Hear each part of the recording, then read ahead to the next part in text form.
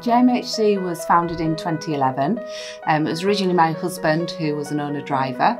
After a couple of years he was asked to take on a few drivers, which he did, and then the online shopping boom came. We then started going across the country, so we now run from Dundee down to Exeter and have about 450 vans on the road. Growth in 8 years has been from 1 to 450. James was an owner driver originally. I was on maternity leave and decided that I was going to learn how to do something new whilst my daughter was in bed. So I took a bookkeeping course. From that, James asked me to help him with his driver payments, his invoicing and everything else. As his business started growing, we decided that I would look after the operations side and my husband looks after the fleet side.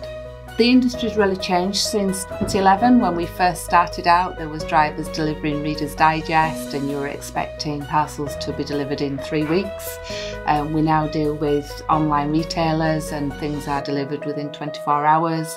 The customers expect a lot more and as such the demand for drivers keeps going up.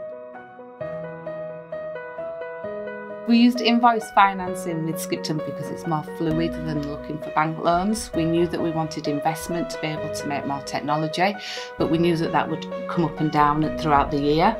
So sometimes we wanted to borrow and sometimes we didn't, and Invoice Financing was the best solution for that.